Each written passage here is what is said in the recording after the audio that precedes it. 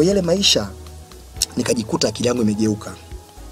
Kwa hiyo nikawa akili yangu imegeuka kabisa. Na sasa ikafikia tu nikapewa taarifa, ilikuwa mwaka 94. Nilikuwa siwezi kurudi hata kule nyumbani tena, sikurudi kabisa. Nikamwambia bana, kwa babako mdogo amefariki, akafariki wa kwanza. Mwingine sikurudi wala sikuweza kwenda kwa sababu tayari nimeshachanganyikiwa. Unaona, siwezi tena kufanyaje kwenda kule nyumbani. Kwa hiyo kwenye msiba sikwenda. Nikaendelea tu na maisha ya hapa. Nimechanganyikiwa, navuta sasa bangi, na kunywa pombe nikiwa mdogo sana. Na miaka 16, yani nimeanzia na miaka 14 nimekuvuta. Kunywa hiyo miaka yote. Nitaendelea kwamba sasa nilivyoendelea kutumia na nikaa kwenye madaradala, nikaa nafanya hizo kazi. Tumeenda maisha yangu sasa yakawa yameharibika, sina matumaini. Maana yake ukiniona hata uwezi kunisogelea. Maana nafikia hatua sasa sisi tulivyo kwenye magari tukawa na ile tabia sasa. Unafanya kazi ya kwenye magari lakini pia mtu akizubaa unaondoka na chake. Unaondoka na chake. Kipindi kile nakumbuka kwa kuna Songolo, ilikuwa ni feri iko pale inashusha pale Makongolo. Songolo ile ilikuwa inashusha wakilewe, wanakuja pale wako wengi. Unasimama na gari, 20 tunaogopa, ilikuwa sio kituo halali cha daladala. Maana trafiki wako na kamata wakiona. Kwa sababu unapakia haraka, unampakia, unamkuta mkelea bana hela hapa, unamchomolea. Unabaki na ile hela yake. Kwa hiyo ina maana unasanya, unabaki na hela. Ukishapata ile hela sasa uwezi tena kufanya kazi, unaachia dai wako, unaenda kulewa, unavuta huko Nyamagana huko bangi, unakaa na kampani yako, jioni ile hela imeisha. Kwa hiyo ni hela ambazo tuko tukizipata wala zilikuwa haziwezi kukaa. Hata umepata shilingi ngapi, utaitumia na watu wako, mtavuta, mtakunywa na hela inaisha. Kwa hiyo yale maisha niliendelea, lakini yale maisha hayakuwa na furaha bado.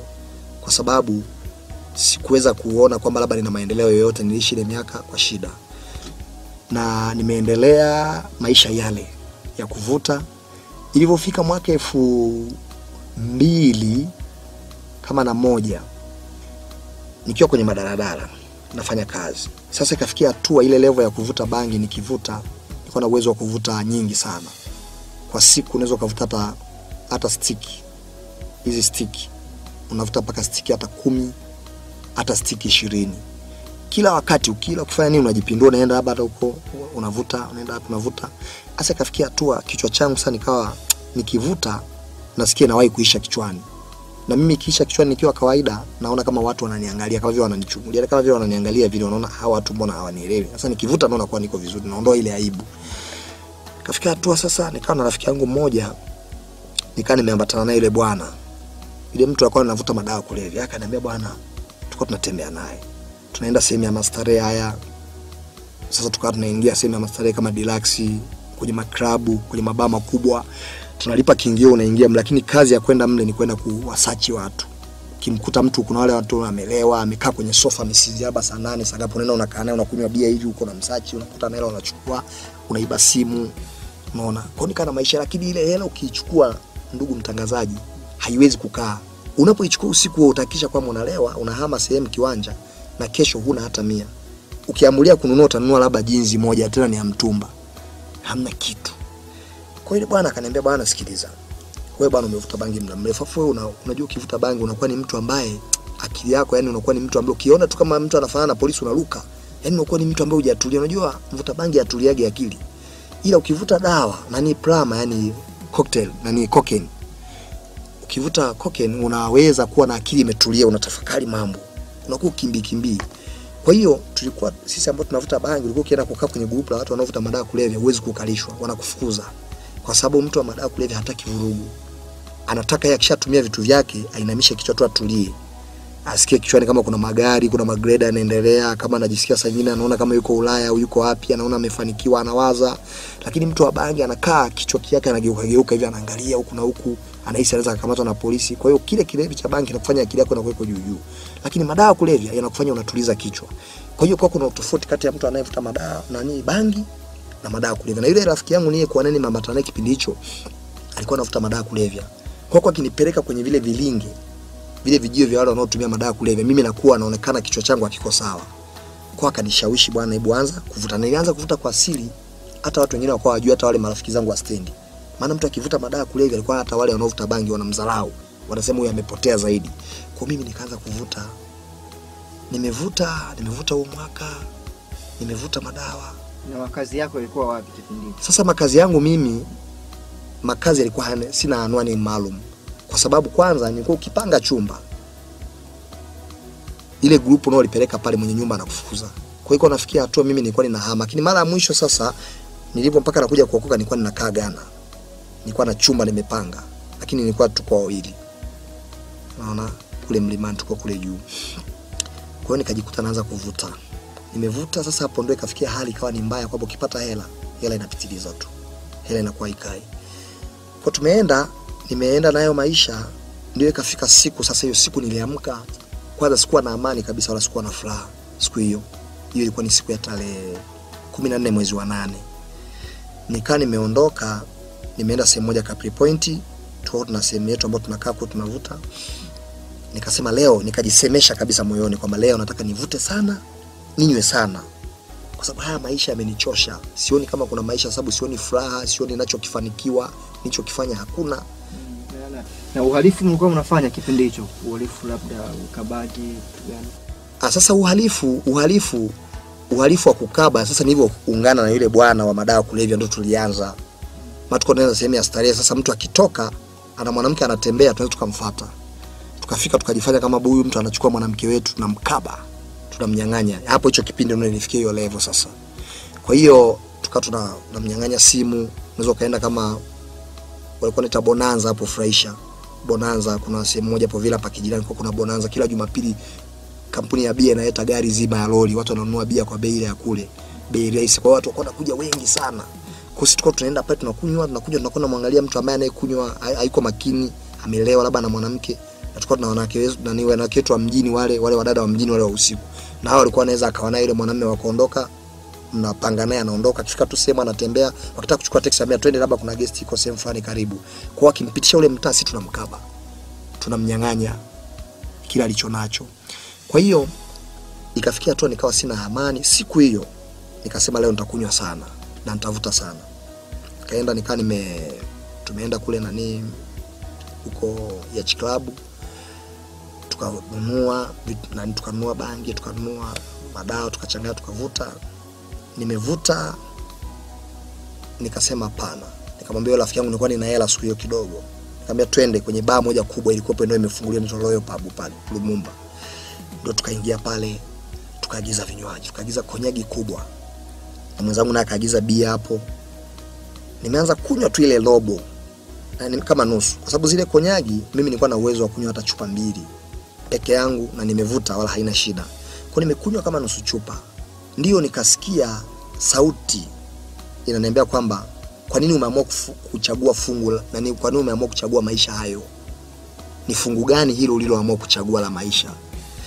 Ile sauti nilivyoisikia ni sauti ambayo sijawahi kuisikia duniani. Nimewahi kukutana na wanadamu wengi na nilikuwa nimekutana na watu aina nyingi, lakini ile sauti siwezi kuielezea ilikuwa ni sauti ya namna gani, lakini ilikuwa ni sauti ya tofauti.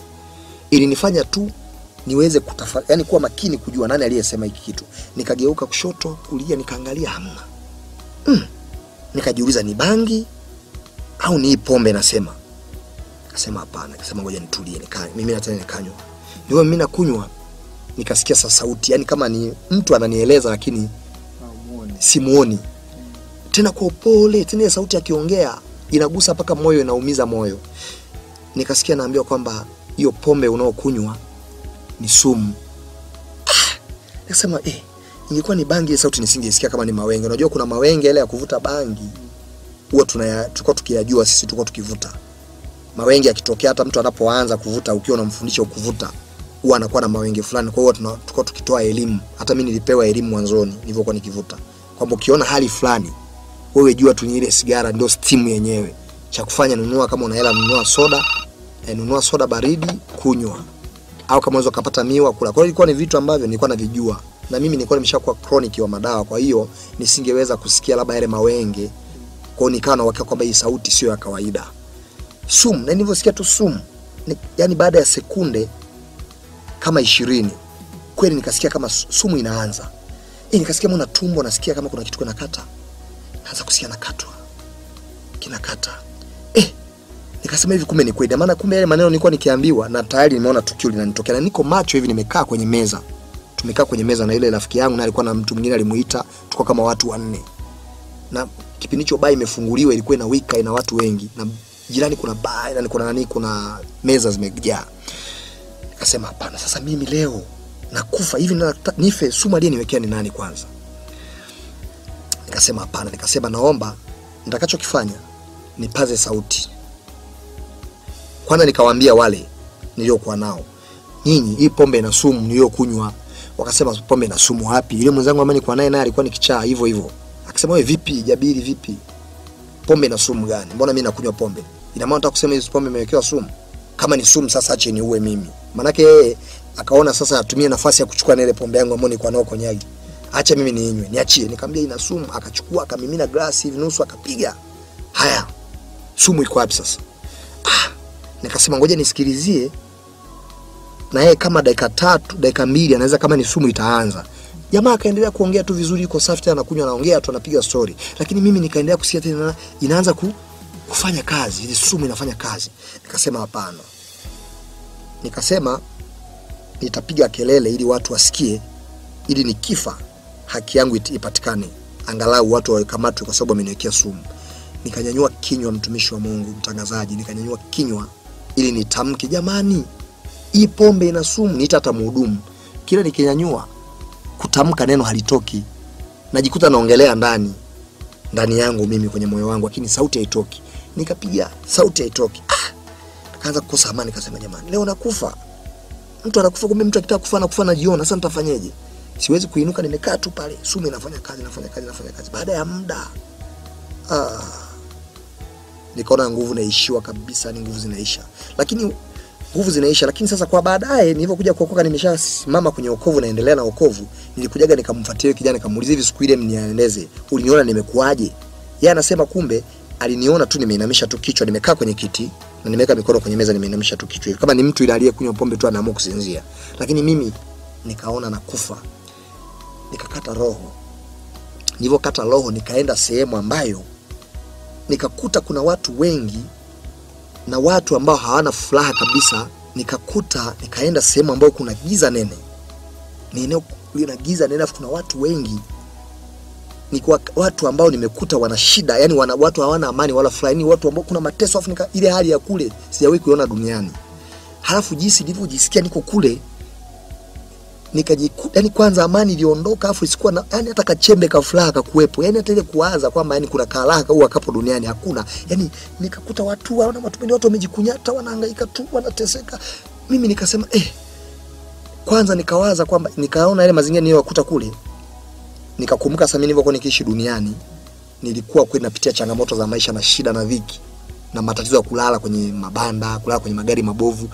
Lakini bado tu niliona hata yale maisha yalikuwa ni mazuri, kwamba ina maana kule nikakuta kuna shida. Nikaa nasemesha watu, kila ukimsemesha mtu hakujali, kwa sababu kila mtu ana mambo yake na shida yake inamtesa, yani naye anasubiri kitu fulani ambapo kama kuna tukio linakuja ambao ni baya zaidi kuliko lile.